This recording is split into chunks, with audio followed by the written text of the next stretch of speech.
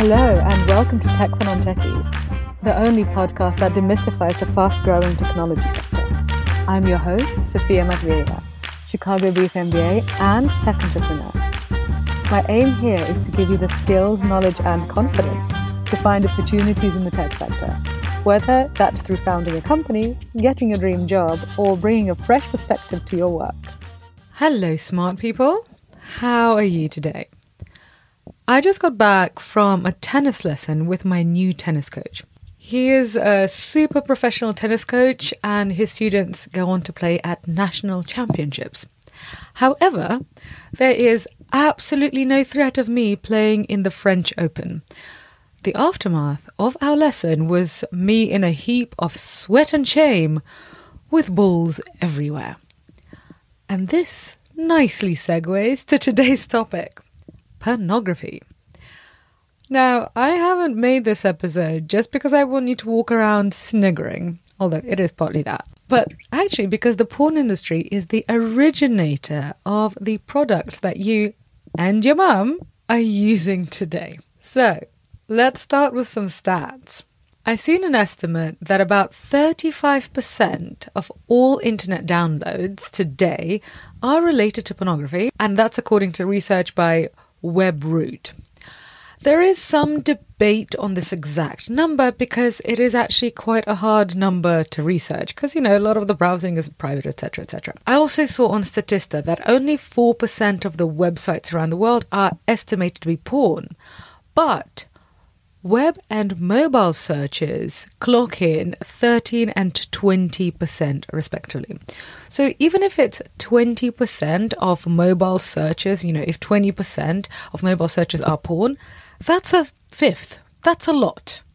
Anyway, basically, people like porn and they want to see it. But here at Tech for Non-Techies, this is not our usual topic. The point is, if you want to learn about tech innovation and upcoming trends, ignoring an industry that is responsible for a fifth of search traffic is just dumb. In this episode, I'm not talking about the morality of porn because this is not what we do here. My aim is to help you succeed in the digital age. And the adult industry is one of the largest contributors to tech innovation. So basically, ignoring what's happening there doesn't make business sense. Did you know that the adult industry pioneered streaming video? So basically they're the grandfathers and grandmothers of Netflix and Amazon Prime and Disney, which kind of sounds weird. The adult industry also pioneered tracking devices and online credit card transactions.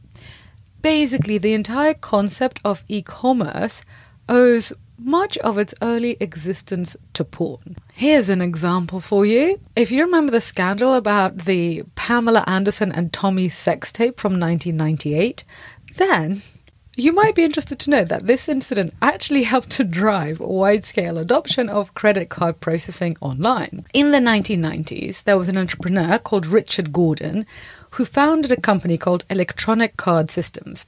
And that company pioneered credit card transactions for a whole range of pornographic websites. And then Richard Gordon basically got really wealthy by taking a commission of processing sales from sites which were featuring the Pam and Tommy tape. The porn industry has actually been driving tech and innovation even before the software sector as we know it was born. So even before the internet was invented, the adult industry drove consumer technology. There's a book called The Erotic Engine by somebody called Patchen Barss, and the author says that without porn, the VCR might never have taken off as a consumer product. Before people were buying VCRs en masse, basically, if somebody wanted to watch a blue movie, they had to go to a sleazy movie theatre, which was not a great experience. VCR machines allowed people to stay home and watch whatever they liked, whenever they liked. And Barss, the author, argues that this desire helped create an early market for home video equipment. This author said something that actually really struck me, and I want to share it with you. They note that pornography exerts a disproportionate influence over technologies at the stage when they are new and glitchy and expensive and difficult to use. They create an initial market that allows them to develop to the point where they're ready for the mainstream. And what I want you to see here is that the pornographers aren't usually inventing new technologies themselves. So they're not necessarily the people who are actually driving computer science forward. Instead, their contribution is taking new technology innovation to market.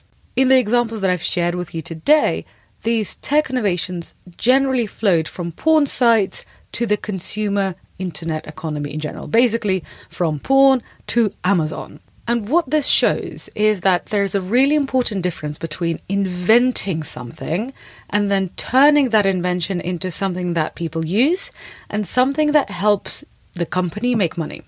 And this is what we call commercializing innovation. And commercializing innovation is a talent, and driving mass consumer adoption is hard.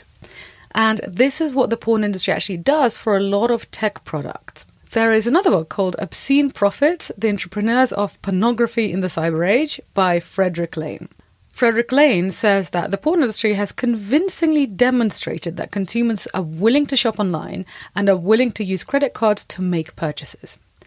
In the process, the industry has served as a model for a variety of online mechanisms, including, wait for this, monthly site fees, the provision of extensive free material as a lure to site visitors, and the entire concept of upselling, so basically selling related services to people once they've joined a site.